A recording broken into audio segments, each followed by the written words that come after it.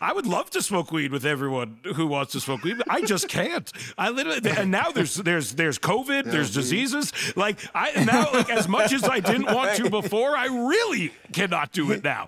And also, everyone gets too high. No one can handle it, which is another thing that me and Snoop have, like, we were talking about, like how many times we just found ourselves like stuck with someone who's too high, who like thought they could hang and they just can't hang, and they wish they could hang, but they just can't hang, and they think they can, and they're like, I want to smoke, and then they take 2 or 3 hits, and you're just like, I've ruined this person. I'm stuck with them. I'm responsible for them now.